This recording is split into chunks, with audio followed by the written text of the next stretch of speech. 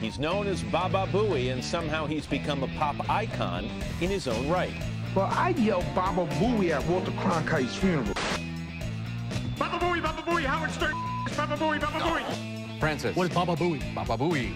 The name Baba Booey. What an unpleasant thing to go through life with.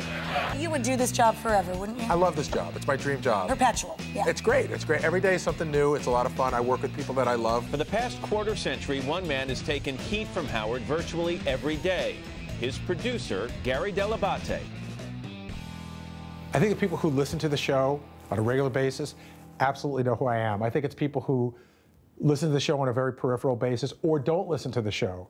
Those are the people, the worst people to deal with. He's sort of the more reasonable family guy on the show. I think that if you really listen, that you'll find that about him. We feel we're very blessed with what we have, that, if we are, we should, we have the ability to give back, and we should.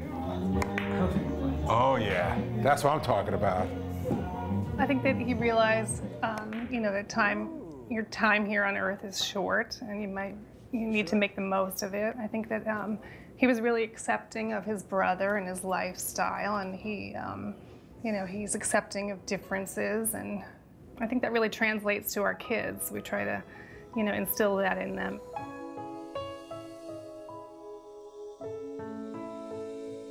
I think this is my one-year-old birthday. This is my brother, Steven. That's my brother, Steven, and that's me in the back in my little high chair holding my phone, and he's washing the dishes with his apron on. My brother, Steven, was very, very gentle, and he was very, very quiet. There's a whole family, which is rare for home movies. It's the three brothers all together, which I guess was hard to corral us all back in the day. The great thing about him was that we did have a really close relationship. So he would always call me and say, why don't you come into the city? And when I was like 14 years old, my parents were really cool. I would take the Long Island Railroad. They'd put me on the train. I would get off, go up to Penn Station, and wait for him at the information booth. And then we would go and do something. I had this big Christmas party at my house. I must have been up till about 4 in the morning. And the next morning, my phone rang. It was like 9 in the morning. And my brother Anthony called. He said, listen, I have to tell you something. And I said, what? He said, Steven has AIDS. And I was like, I felt like I got hit over the head with a 2x4, because it was just, even though you can sort of set yourself up to anticipate it's coming, when it actually comes, you can never be ready for it. I had just gotten a video camera like the month before, and it was Christmas. I knew he was sick. I don't think my family did yet. My brother and I did, but we hadn't told my parents yet. And he still looked pretty healthy. And I wanted to videotape him because I wanted to have some footage of him, because I knew he wasn't going to be around forever.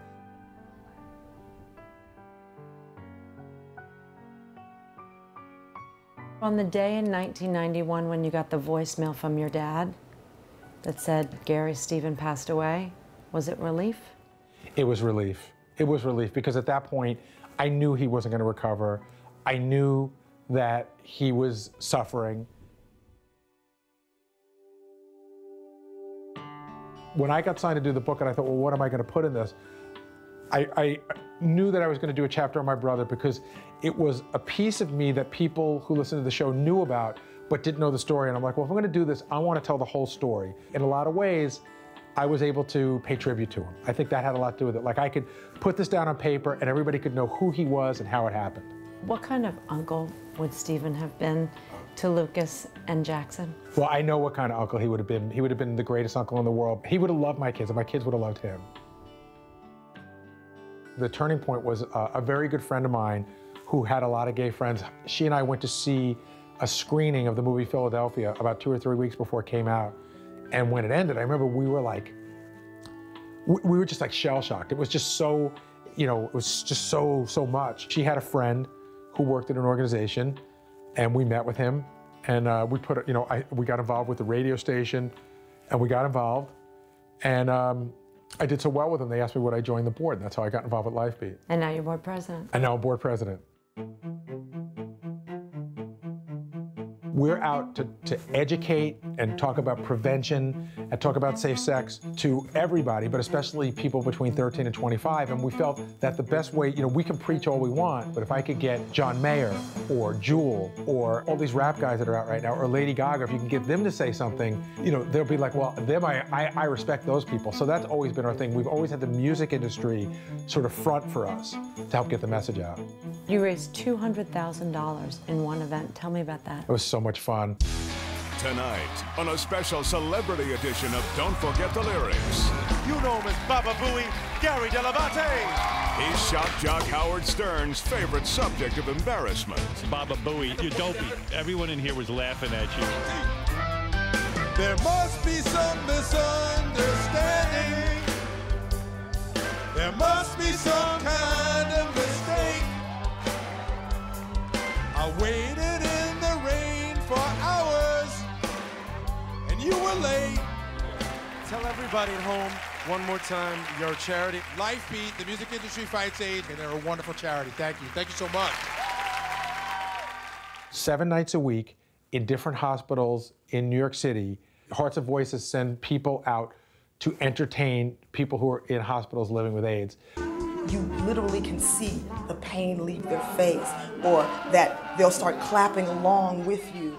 My brother sat in his room for 8 months and watched television. The idea that he could have come out of his room once a week to go to a day room where somebody played the guitar. A lot of the people from Hearts and Voices are Broadway singers who work on their nights off. I can't even describe the looks on folks' faces when somebody came to entertain them and do something for them. It's amazing.